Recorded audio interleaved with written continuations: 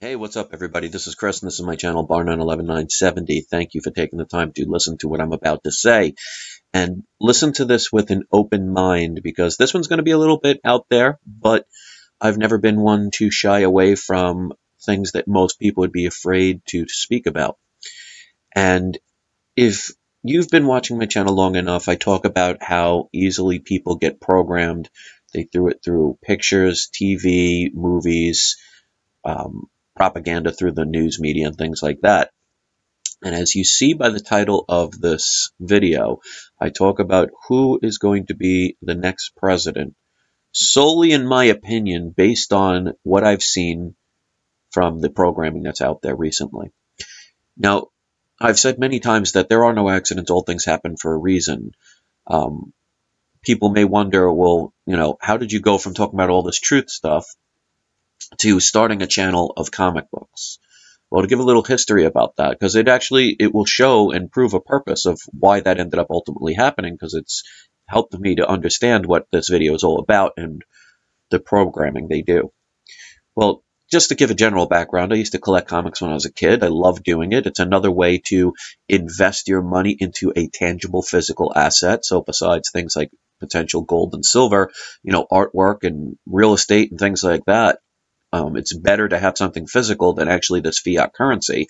So it was another reason when I was getting the threats and all that other stuff, and I was getting bombarded for a while, it got very stressful and I just needed a break. So I started doing the comic book channel, never thinking it would be anything that would come out of it. And here we go, I noticed the trend recently, and I'm sure you've noticed it. There are a lot of characters that all of a sudden are becoming female. Now, as you see in the image on this video, you see what is now the new Wolverine. It's technically, her name is X-23, which is Wolverine's daughter, but she is now taking over from where Logan was since the inception of Wolverine into comics. That's not the only character. Thor. And if you've seen the Avengers movies, you know that it's a man. Well, it's now a woman. There is plenty of shows now that are having women as very powerful figures. Now, I'm not suggesting that's bad, but what I'm suggesting is there's a purpose behind it. Because if you notice, you'll have things like Supergirl. They've had new characters like Spider-Gwen, and now a newest one, Gwenpool. And there are a lot of shows where they're showing women in very powerful positions, more so than ever before. Now, again, I'm not saying that's a bad thing, but what it's doing is it's preparing people for who is going to be the next president, which will prove that your votes don't count. And I've had videos that explain how legitimately your votes don't count, because they program you to accept that with all of this bombardment of just what you'll view, the average person will view as just normal television programming. What a funny coincidence that all of a sudden they're seeing all these powerful women in comics and in TV shows and situations that normally have not been, that they're preparing to let you know who the next president will be, and that will be Hillary Clinton. Because they want people used to very powerful female figures to get you used to it, and they set you up beforehand. So by the time Hillary Clinton is quote-unquote elected into the presidency, which I find that hysterical because it's not an election, it's a selection, you will have been programmed already because you've seen multiple images for months, over a year now, of powerful female characters. Now, can I guarantee this is going to happen? Of course not. Is it absolutely silly and crazy? It can be perceived that way, sure. I'm not going to sit here and deny that. But what if that does happen? Something to think about. So this is something you may want to show the people in your life that are really into the politics and really believe that their votes count. Look at the comic book industry. Look at a lot of the TV shows now. You have Jessica Jones that's going to be coming out on Netflix. You have, like I said, the Supergirl. There's a lot of female characters all of a sudden coming out with positions of power. If you've collected comic books or seen most movies, for decades in the movie industry, the woman was always portrayed as the helpless victim, the one that needed to be saved. And now they're all becoming very powerful lead roles. So again, I'll say it 5,000 times so no one gets offended. I'm not saying that it's bad. I'm not saying women shouldn't have equal rights and equal roles. I'm all for that. But when it comes to the media, and it's owned by the very people that control you, or at least try to control you, they put in messages that you won't pay attention to unless you pay attention to it.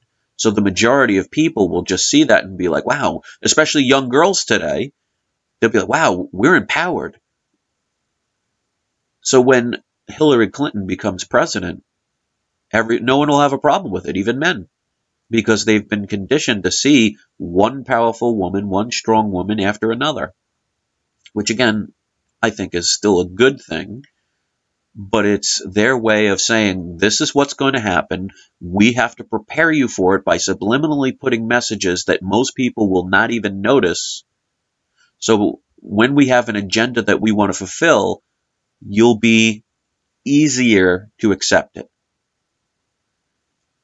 And that's why I tell people all the time, when it comes to media, propaganda is all about putting in messages for the 99% who just maybe not even care enough to notice.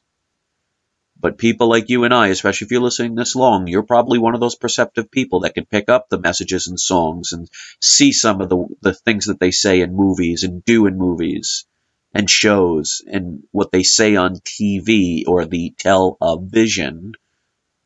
You can see those coded messages. It's called hidden in plain sight. So whether this comes true or not remains to be seen, but it would be kind of interesting if Hillary Clinton came out of nowhere and all of a sudden became the leader of the United States of America Corporation. If you don't know what I mean by that, you may want to look at some of my other videos. They will explain what I mean about the word corporation. Because the word United States is not what you think it is, and it's not where you think it is. It's a corporate name that was purchased by the British Crown decades ago. It was probably over a century ago. It's not what you think. But I have videos that talk about that, so we're not going to get into that here.